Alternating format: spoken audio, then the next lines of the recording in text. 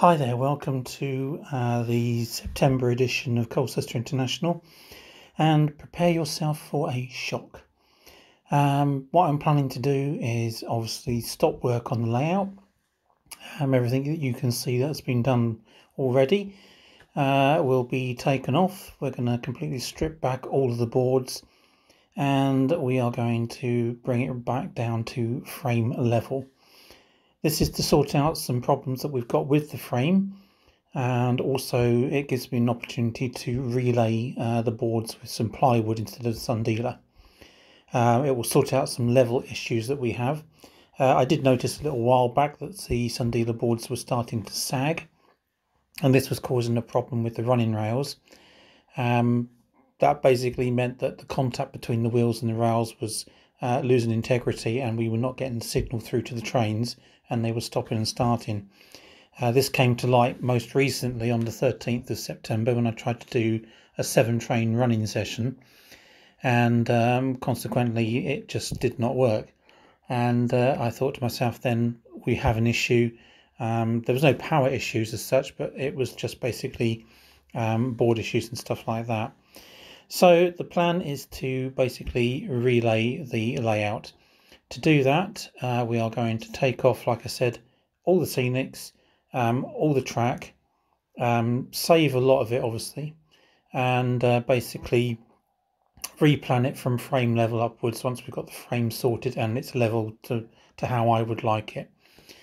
It's going to take a little bit of time, but it is going to be hopefully then the legacy layout that my father would have wished to have seen, and we will progress from there onwards, I should say.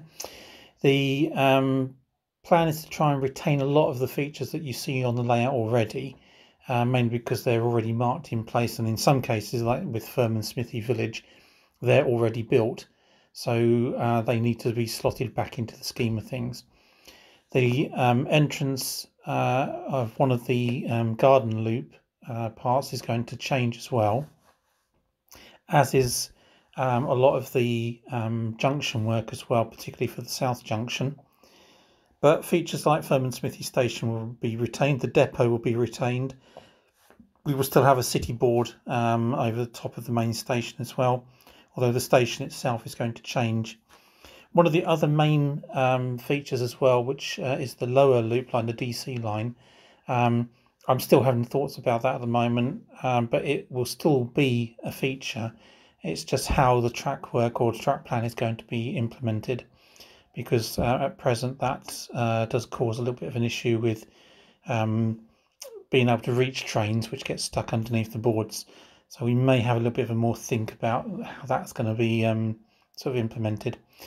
In terms of the garden loop is going to become integral. It's going to be part of the build. We're going to get that sorted, and that's going to be something that will probably be going over the winter months now. It's taken a little while to get into place, nearly 2 years to sort that out, but we will get the timber work and necessary items and that to sort of get that in place.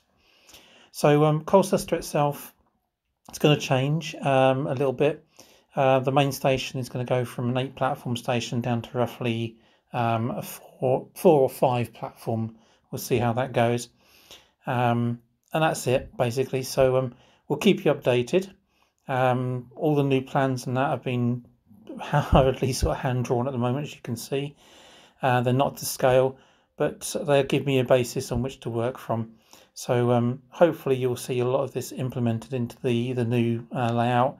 It's not straying too far away from the existing track plan, and again that's obviously to accommodate existing features that need to go back on the layout, but at the same time it's also trying to streamline it, which is a process I was already starting to do anyway, but we're going to streamline it further and try and make it a little bit easier for operation and obviously other items as well. Okay, so that's about it. I will try and keep you all, like I said, updated. As you can see, we've done a few revisions already, and those will appear on our Facebook page, so do keep tuning in. And obviously, there's a lot of other stuff which will be going on now. Diaries as to the the breakup of the existing layout. Okay, so that's all for now, and thank you for watching, and goodbye.